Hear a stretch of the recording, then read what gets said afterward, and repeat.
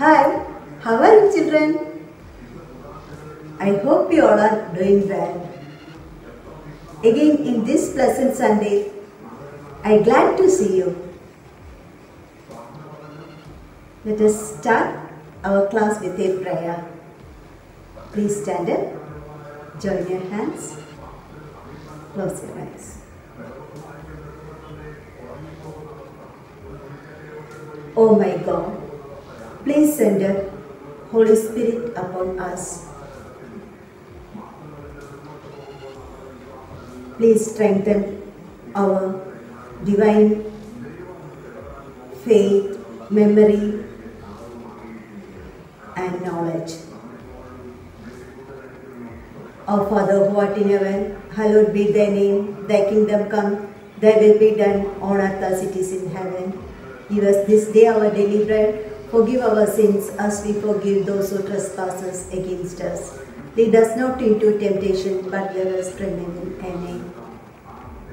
Hail Mary, full of grace, Lord is with you. Blessed are you among women, and blessed is the fruit of your womb, Jesus.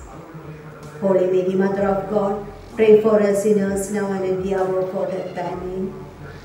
Glory be to the Father, and of the Son, and of the Holy Spirit, as it was in the beginning, is now, and ever shall be, world without end. Amen. Praise be Jesus Christ, forever. Okay. Please be seated. Today I am explaining about forbidden fruit. Does you know forbidden fruit? What is forbidden fruit? Does anyone knows? Okay, I will show you. One day, Eve walked by the tree of knowledge, where the serpent lived, the most cunning of the animals created by God, and the creature called the innocent Eve. Apparently, God said that you must not feed on the fruit of knowledge. And Eve said that God allowed Adam and her to eat of any fruit of the garden, except the forbidden fruit, and they would surely die if they did such a thing. You will certainly not perish. God knows that. By eating the fruit of knowledge, your eyes will be open and distinguish good from evil. Persuaded by the serpent, the temptation to taste the forbidden fruit was irresistible to Eve.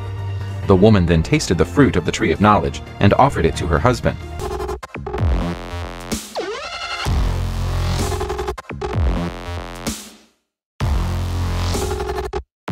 There was joy everywhere in the Garden of Eden. Cuckoos sang. Peacocks spread their tails and danced. Tiger cubs and the fawns of deers played together. The joy of Adam and Eve know no bounds. Fruit sweet as honey to eat, nectar of flowers to nibble, creepers to swing on for sport. In this way, everything they required were provided. It was God who gave them what they required. In the middle of the garden, there were two trees. One tree was the tree of life, and the other tree of knowledge. God pointed at the second tree and said, "You are free to eat of every tree, but of the tree of knowledge of good and evil you shall not eat." But Adam and Eve ate the forbidden fruit and sinned against God. Violation of God's commandments is sin. How do you feel about story of forbidden fruit? Do you like?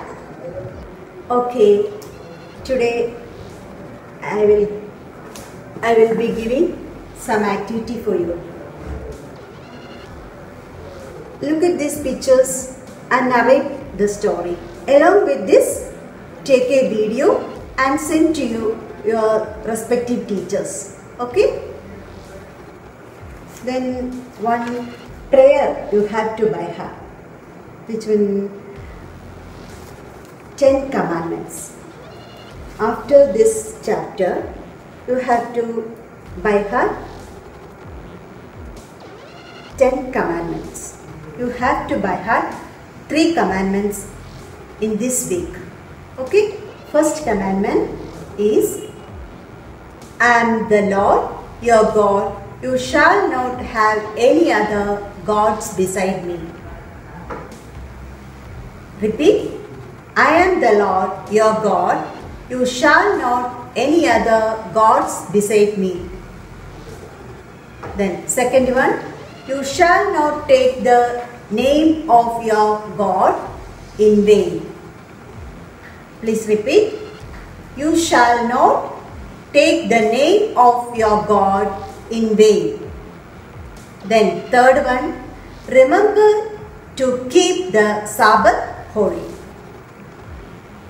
Remember to keep the Sabbath holy.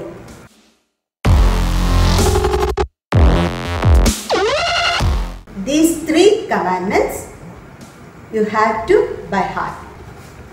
Okay, children? Let us stop the class with a prayer. Please stand up.